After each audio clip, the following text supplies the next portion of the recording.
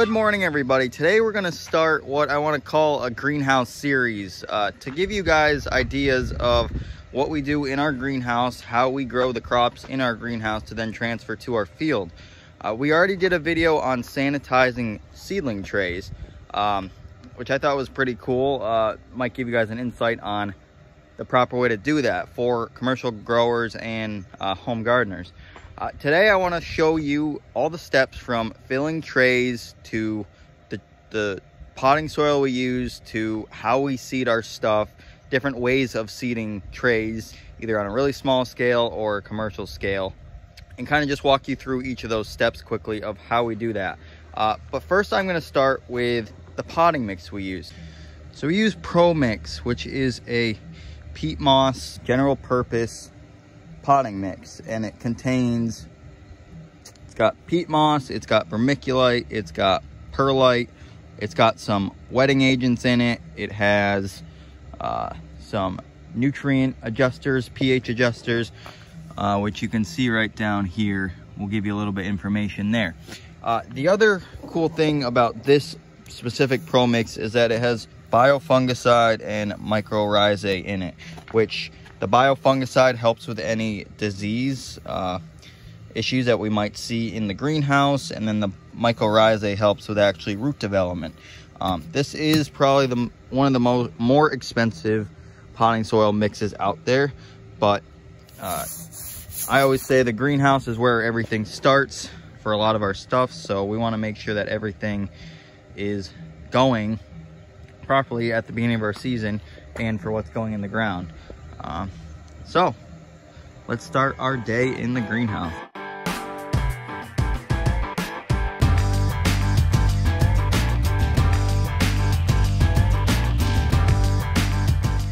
Hey guys, so we're in the greenhouse and we're ready to start filling trays. Like I said, we have about over 100 to fill today, so we're gonna try to hammer them all out at once so we can seed after we've got them all filled. So what we do, we start with our cell tray. This is a 128 cell tray, meaning it has 128 cells in it.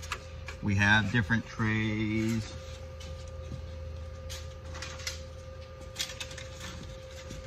Over here, this is a 72 cell, so there's 72 cells in this. This clearly has bigger cells than this. So this takes a little more soil than this one. So what we do is we take our sanitized tray like we showed you before.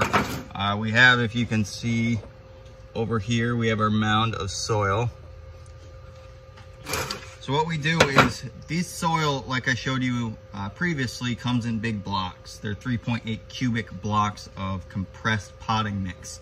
And so when you open those up, this soil is like clogged and compressed and chunky and doesn't come out very well. So what we do, and I will show you, is we take one of these, which is like a screener, and we run all the potting mix through this. We'll dump it all in, we'll push it through and put it into another container so it's nice, fluffy, and soft. Chunks are broken up because big chunks won't fit into these small holes, and we want a nice fluffy bed of soil that we can stick in here. So what we do, we fill trays one by one. Other farms might do them like on a pallet where they're doing 10 at once. I like doing it one at a time because I know I'm gonna have a nice even tray every time we go to seed. Also, working up on a table is just better for my back and everything. So some of the tools we use is a brush, which I'll show you to brush some of the soil off, and then we have this stick that we help push any excess soil off if needed, or pull soil onto the tray. Not rocket science, really easy tools to use. So what we'll do is we'll start with the tray. I usually push it up against the mound of potting soil, and then you just push it over the tray like so. And I usually just take my hand and I lightly press over, smooth over the tray first. The stick is for more finished looks or surfaces if you need. Then if you look at this tray, there's all this soil on the side, and some trays are different, but what I do is I take my hand and I pull all the soil off the edge of the tray. you may or may want to do that before this next step. But what we do on this farm is we like to brush the top layer of the soil off, leaving probably a little over a 1/4 inch open on the top for the seed to go. Other farms will take, you know, their trays and they'll put it down and they'll press it in to give it that space in between. We like to keep a fluffy layer with our soil. That way they pull out of the cell trays a lot easier when coming to plant. So what we do next is we take our handy dandy brush and we just brush the surface of each tray lightly. Probably go over it a good 2 times. And then I'll pull the soil off it quick. And then what I'll do is I'll just give it a quick drop so any of the soil kind of settles down in. It does compress it a little bit, but if you were to feel it, it's still pretty soft. So, you know, we want to look if there's any whole cells that might have not gotten filled all the way. You want a pretty even surface all the way through. So, what we do with this tray next is we'll put it on the table behind us and we'll line up, I don't know, 30 to 50 at a whack. And then when we're ready to plant, we'll water these. We'll water these in, that way the soil underneath gets moisture on it, so you have the seed to soil contact. Right now we're not going to do that. Right now, because we have to fill over 100 of these, we're just going to put them behind us in stacks for now, crisscrossed, which I can show you. That way nothing's going to press into the actual tray. And then when we're ready to seed all these, we'll lay them out again and we'll water them and give them a go. So that's how we fill a tray.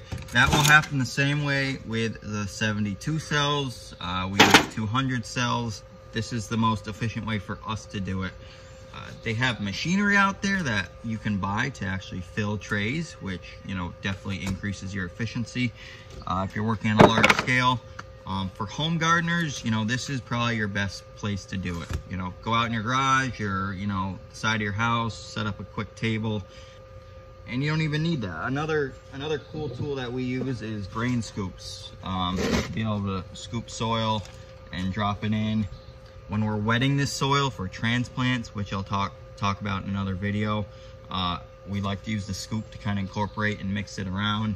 So these are all simple things that you can buy at a garden store, at, I don't know, on Amazon, at Walmart, which really are simple things, but they make your life a lot more efficient. So we got one done, 99 more to go.